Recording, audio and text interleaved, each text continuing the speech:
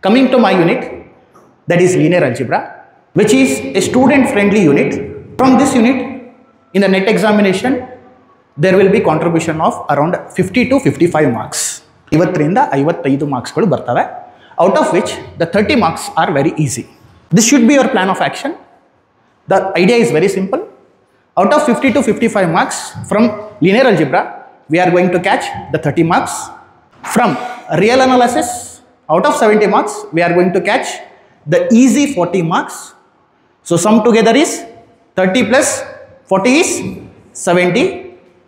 After that, 10 marks each from the units complex analysis and modern algebra.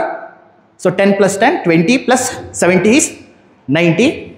And the chapters like integral equation and calculus of variation combined together, easy 10 marks antara bande barutte.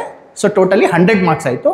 And being students of mathematics, we can easily answer at least 5 questions from part A. So ಎಷ್ಟು questions ಆಯಿತು, ಎಷ್ಟು marks ಆಯಿತು part A ಇಂದ 10 marks. 10 plus 100 is 110. Easily a candidate belonging to GM category can qualify this examination. ಈ plan ಅನ್ನೇ ನೀವು ಅನುಸರಿಸಿ. This is the most simplest formula I want to give you. Okay? ಈ ರೀತಿ divide. Still I haven't considered ordinary differential equation and partial differential equation. ಅವುಗಳಿಂದ ನೀವು 10 marks ಅನ್ನು easily ತಗೋಬಹುದು. Okay?